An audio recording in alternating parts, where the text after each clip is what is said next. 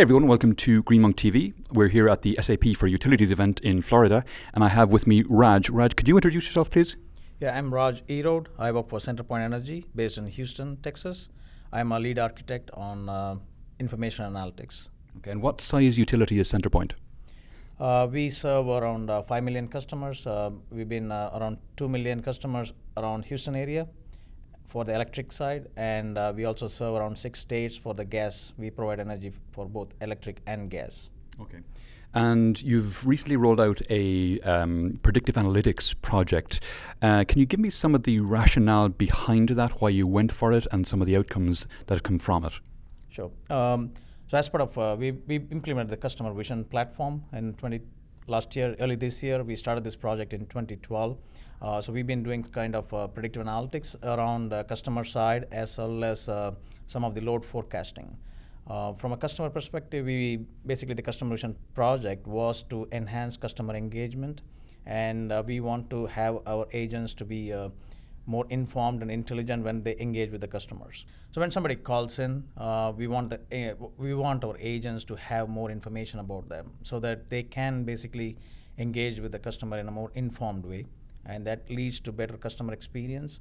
And as part of that process, we developed the predictive call center predictive analytics engine, which basically will predict the likelihood of the call. Basically what it means is, for example, if somebody is calling, the predictive analytic engine basically says he might be calling for one of the top 8 reasons that we already have in the process.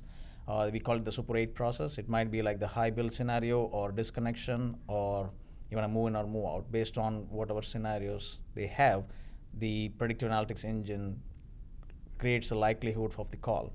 And in addition to it, it basically tells the agent more information about the customer, like how many times they called in the past 30 days, what is their last bill, what is their current bill scenario, or do they have a disconnection, do they have any other more information regarding them. So we have almost like 116 data points that this process goes through, and which is being used in our prediction. So with this, all of this information, the agent is more informed, and it also leads to an intelligent conversation with the customer, and basically it should result in a better customer experience. In addition to it, we also want to reduce the agent's handling time. So we reduced most of the, almost 14 clicks to 2 clicks with this kind of process. Okay. And you mentioned weather forecasting. Yeah. So it's a load forecasting model engine. So basically, we completed implementation of our smart meters in 2012. So we have all the 15 minutes interval data that's being transmitted for our electric customers.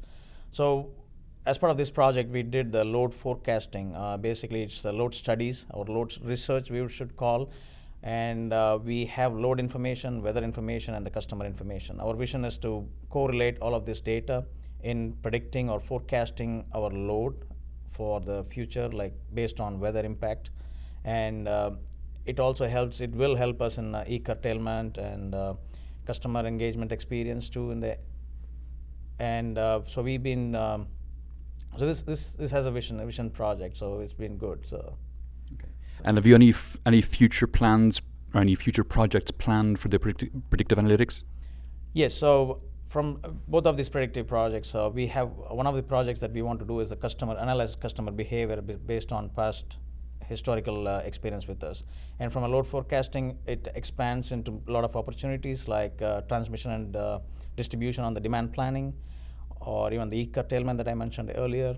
So we basically want to use these models to forecast what might be our load based on weather, and it can be used in any events of storm, or even for different scenarios where we want to just buy more gas or electricity. So it can be used for other products as well.